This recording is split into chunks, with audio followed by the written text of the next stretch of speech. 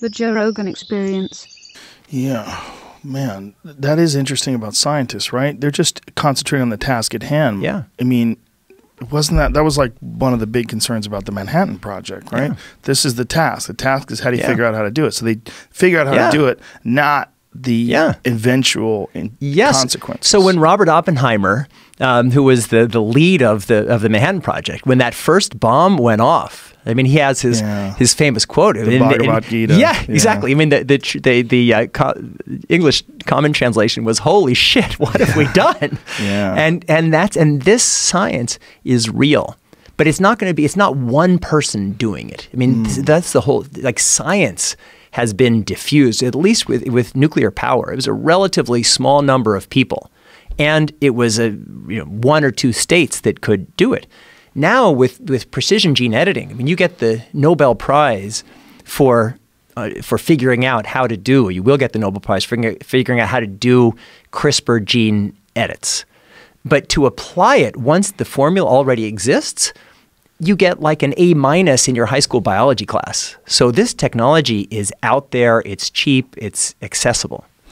Did you go to that 2045 conference in Manhattan a couple of years back? No. Do you know about all that 2045? That's part of the thing with these transhumanist folks. Right. They believe that with their own calculations of the exponential increase of technology, that somewhere around 2045. There's a singularity. Yeah. At the very least, we're going to reach this point where you're going to be able to either download consciousness or have some sort of an artificially intelligent sentient being that's hanging out with you. Yeah, so I'm involved. I'm on faculty for one of the programs of Singularity University called Exponential Medicine. And so we're thinking a lot about that. I actually had an editorial in the New York Times a few weeks ago imagining a visit to a fertility clinic in the year 2045. And again, because we are on this exponential change, it's really hard for people to internalize, to kind of feel how fast these changes are coming. I do think, though, Ray Kurzweil, who's a really incredible genius, he thinks that we are soon going to get to a point where our artificial intelligence is self-learning. Because when you think about it, AI, if it gets to the point where it can read something, read and comprehend, like in seconds, it will read every book ever written in human history. And then it's just, when you have all these doublings and all this more knowledge, you can imagine how that would happen pretty quickly. The counter argument against, and I think that it will, but I don't think that that our human brains are, on one hand, they're incredibly complex, and they're also kind of irrational. I mean, we have all these different layers. We have our lizard brain, and every decision that we make, there's the rational decision. But then there's all the other stuff that our brains, that doesn't even rise to the level of our awareness, that our brains are processing. And right now, we only really have one really effective artificial intelligence algorithm, which is for pattern recognition. But if you think of pattern recognition as a core skill of what our brains do, our brains probably have 1,000, 2,000 different skills. But the core thing is whether we reach this singularity moment or not. These technologies are going to become incredibly more powerful. They're going to become increasingly integrated into our lives and into our beings and part of our evolutionary process. There's no longer, we just have our biological evolution and our technological evolution, and those are separate things. They're connected. It's going to be that weird question of whether or not if an artificial intelligence is going to be able to absorb all of the writing that human beings have ever done and really understand us. Yeah. Will they really still be able to understand us just because they get all the writing? So right now, you would say no. I'd say no, yeah. But 20 years from now, 50 years from now, 100 years from now? They could come up with a reasonable facsimile. I mean, they could figure out a way to get it close enough. Yeah. Where it's like her, like that. Yeah. That's an essential point, because I think when people imagine this AI future, they're imagining like some intimate relationship with some artificial intelligence that feels just like a human. I don't think that's going to happen, because it's You don't? Well, no, but just because AI, it will be its own form of intelligence. And it may not be, like, frankly, we wouldn't want AIs with these brains like we have that have all these different impulses that are kind of imagining all this crazy stuff. We may want them to be more rational than we are. So like, chimpanzees are our close relatives. They don't think just like us. We're not expecting them to think like us. They're their own thing. And I think AIs will be their own things. Will we be interacting with them? Will we be having sex with them? Yes.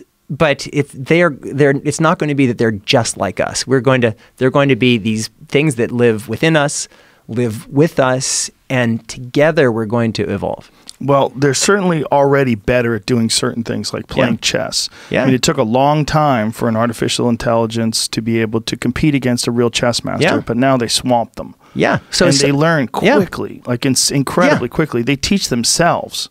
Yeah. So first we had chess, and chess people said, oh, that's what it means to be a human. The computers will never beat humans at chess. Now it's like everyone says, well, no human could ever compete.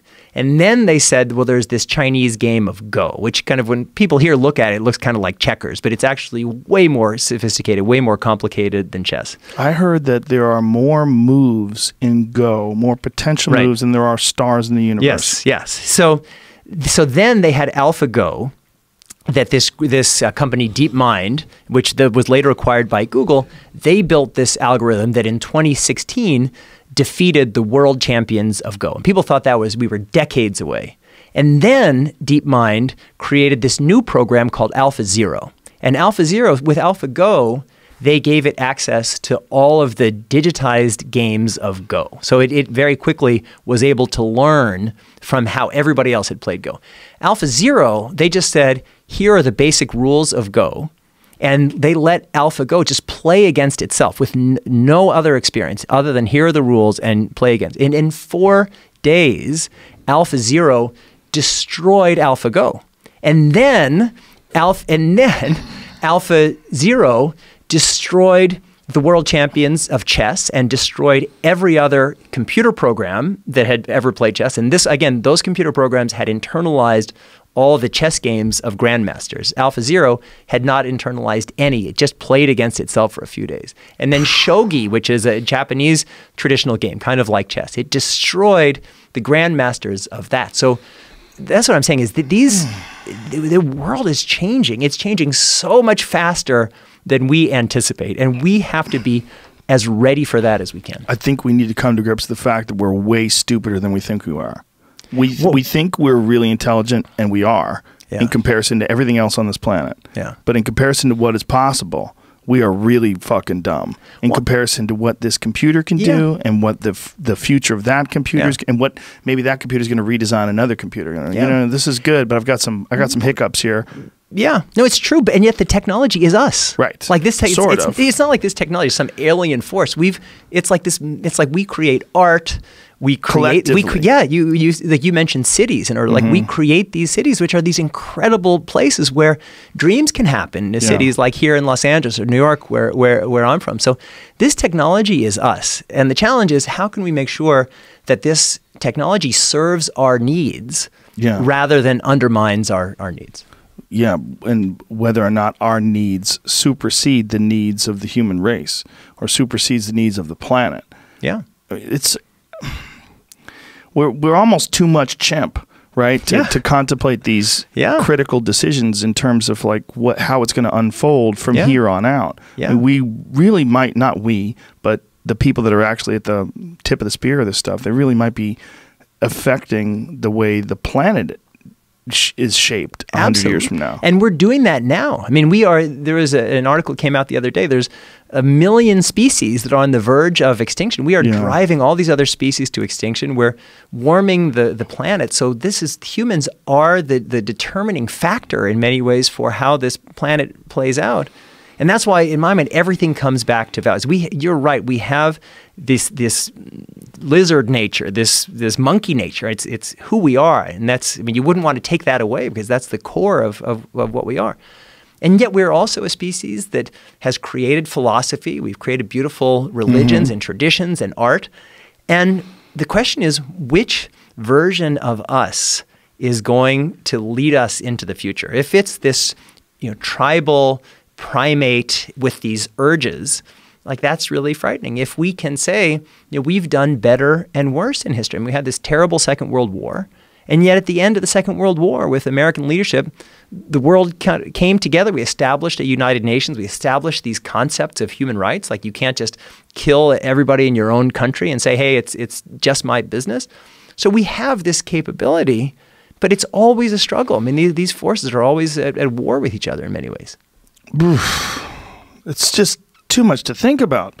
Yeah, but we have to. I know, we do have to. And one of the things that's always been amusing to me is that we seem to have this insatiable desire to improve things. Yeah. And I've always wondered why. Like, but is that maybe because this is what human beings are here for? Yeah. It's what we do. Yeah. It's who we are. Right. Yeah. But is this a product of just us being intelligent, trying to survive against nature and predators and weather and all the different issues that we evolved growing up and dealing with? Right.